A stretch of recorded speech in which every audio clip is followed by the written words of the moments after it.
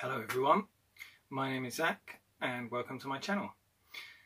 Now, amongst other things, I am a reenactor and a jouster, and one of the highlights of my year is usually to go to the battlefield at Bosworth and to reenact the Battle of Bosworth. Now, this is right at the end of the period that I reenact, which is the late 15th century. And my group Destria have had the honour over the past few years to represent the King Richard and his cavalry, and also Henry VII as he became at the end of the battle. Now, why am I talking about this? Well, on the 22nd of August, which is the day that this is going live, that is the anniversary of the battle as it happened, and that would have been the day that we would be reenacting that battle. Unfortunately, due to COVID, we are not going to be able to do that this year, but I thought it would be a nice opportunity to share some thoughts that we have had and that we have discussed as a group, because we love to talk about this stuff even when we're not doing it. So, Richard III was discovered under a car park not very long ago, and this was an amazing opportunity for the historical community to find out more about those last few moments of Richard's life. You see, we know from the accounts of the time that he died in battle. We know that he started the battle on horse, that he charged Henry VII, that he fought valiantly, and then ended up dying while fighting on foot at the bottom of the hill. Now, finding Richard's remains was absolutely extraordinary for our community, for the historical community at large, and the University of Leicester were able to do some absolutely amazing work with those bones, because his skeleton showed so many injuries that they were able to put together some idea of what might have actually killed him. One of the puzzles that they came up with, though, was one of the wounds, and it was in particular the wound on his pelvis. The question that they had was, how could Richard have received the wound to his pelvis? You see, it seemed to be coming from a strange angle, one that would go upwards into the pelvis, and it fractured one of the pelvis bones.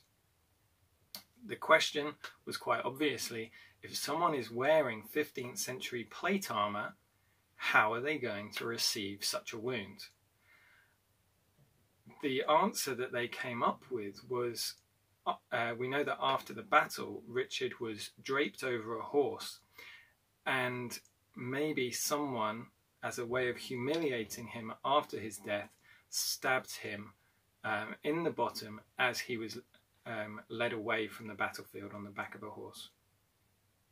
Now, reading about this wound and looking up the information that they had on it actually made me think about something to do with 15th century armour, and I've discussed this with the other members of Destria, and in particular our commentator Rupert has come to the same conclusion, which is really great. When you find other people coming to the same conclusion as you independently, that can be a really good sign that maybe you're onto something. So I wanted to share that with you now. Now, if Richard's fighting on horseback, then it's likely he's wearing something similar to Italian armour.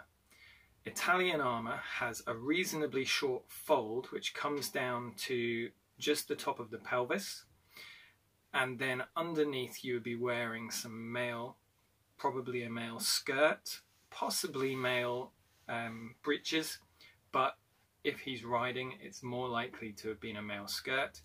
And then he also has extra protection in the form of a medieval war saddle, which comes up the back, it cradles the buttocks and provides extra protection from behind.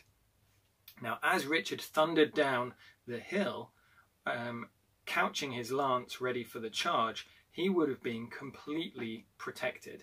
No part of him would have been open to any attack. You would have had to get through the plate armour in order to get to Richard's body.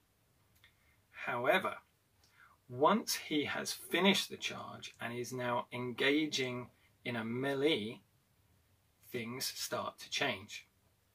Now I'm going to show a picture of the Battle of San Romano, which is an amazing painting that shows cavalrymen in Italian-style armour fighting each other in different ways. And you can actually see something of what I'm talking about in that picture. A cavalryman engaging another cavalryman sometimes needs to stand up out of the saddle. This will lift, obviously, the top of their fold, the bottom of their fold, away from the top of the saddle, and can provide a gap that is only protected by mail. You can't have plates over that part of the buttock. If he is standing far enough and reaching far enough, then that would have provided a perfect opportunity for an infantryman to strike up at his buttocks. This could well have pierced the male armour, but actually as it's coming from below and he's wearing a male skirt, it might have even been able to slide underneath the male skirt. It's not necessary for that to have happened, because we know that mail can be pierced with a strong enough blow, but that is a possibility.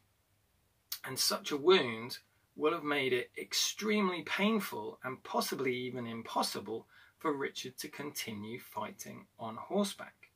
This may well be, if this is the first wound he suffers, this may well be the reason why he ended up fighting on foot at the bottom of the hill.